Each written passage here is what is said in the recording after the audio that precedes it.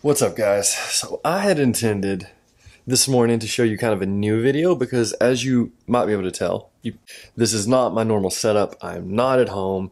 We are actually in a condo in our town. Some crazy stuff has happened to our house.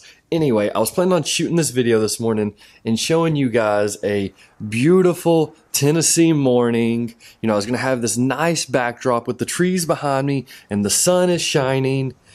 Instead, this is what I got for you. It's wet. It's nasty. The weather changed in like 5 minutes.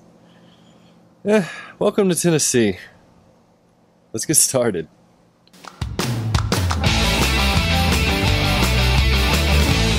Hey guys, Jeff here from That Bold Life, your weekly encouragement to help you live a bold life for Jesus. As you can probably tell, this is a little bit different of a video. I'm obviously in a different setting.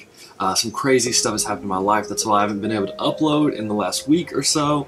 And I do apologize for that, but I'm actually here at a condo in my own town shooting this video for you guys. Anyway, guys, let me just update you a little bit on what's happened in my life. If you just want to jump straight into the devotion, I'll have the timestamp down below. So a couple weeks ago, we had a plumbing mishap and our floors were completely flooded. And we have natural hardwood, so the wood kind of soaked up the water and it began to like rise and to buckle, and it just got real ugly. Fortunately, God was there, God protected us, so did Farm Bureau, who covered all of the water damage. We were able to get a check, and we've had a team in there tearing up floors, putting in new floors. A lot of crazy stuff's happened recently, but it seems like we're going to be taken care of, so it's all good. So long story short, our house is being worked on, so we're actually in a condo here, which we've had to stay, I think, about 2 weeks, so we needed something with a full kitchen so we could actually cook for ourselves. But anyway, man, life is good. It's been crazy, but it has certainly been good. So let's jump into our devotion.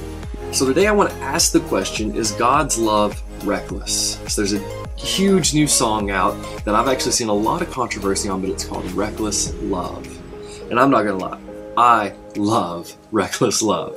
It is one of my favorite songs at the moment because every time I hear it, it re-energizes and reinvigorates me. Like, it gets me pumped up to know that, you know, whatever I'm going through, because with this damage to my house, I didn't know the insurance was going to cover it. I didn't know that it would be all paid for. I didn't know if we'd have a team in there to do it. I didn't know if I'd have to be trying to change floors myself, which I'm not a carpenter. But in those times, in these kind of desperate times, these times where you don't know what's going to happen, you don't know what's coming your way, you don't know what troubles and what trials and what pain is going to hit, it's in these times that we have to understand that God's love for us is indeed reckless. You see, a lot of people have trouble with this song because they say that God is not reckless, God is calculated, God is perfect, and all those may be true, but actually the word reckless means this: without thinking or caring about the consequences of an action. We may think that God did care about the consequences. He knew what would happen with his very actions, but you can't tell me that it wasn't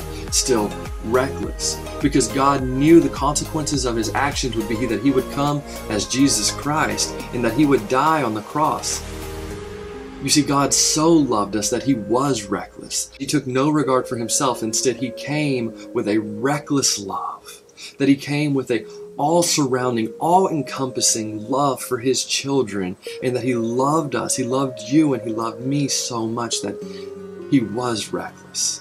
That he had a reckless love because he did not take within consideration himself. We see in the Garden of Gethsemane that Jesus says, "Father, if it be your will, let this cup pass from me." You see, Jesus knew what the consequences of his actions would be, but he loved you and I so much he was willing to be reckless. And he was willing to not care about the consequences of his actions because he knew his actions would save and redeem, defeat sin and death once and for all for you and me. That love that Jesus has for you and me, it's reckless. It's scandalous. It's beautiful. It's unmerited. It's undeserved. It's unearned.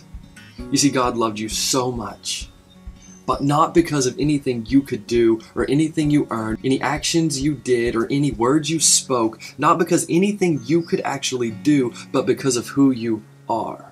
Jessica and I were talking last night about how we suddenly understand what it means to have a childlike faith.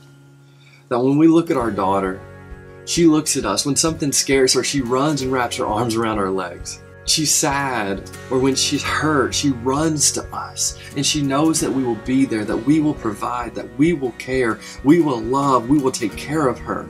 Why does she think that? Does she think that we will take care of her, we will provide for her simply because of all the good things she has done? We will take care of her because she's starting the potty train? Will we take care of her because she didn't pour her cup of juice in the floor?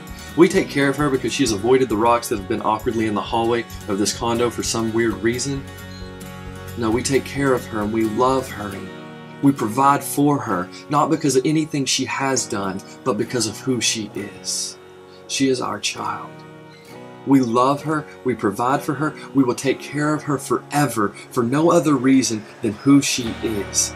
Nothing she could do, nothing she could earn, nothing she could lose. We love her because she is our child.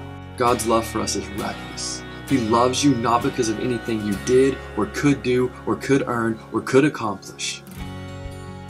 He loves you whether you got first place or last place, because He loves you for who you are, not what you've done. That's the reckless love of our Savior. And the air conditioner kicked on.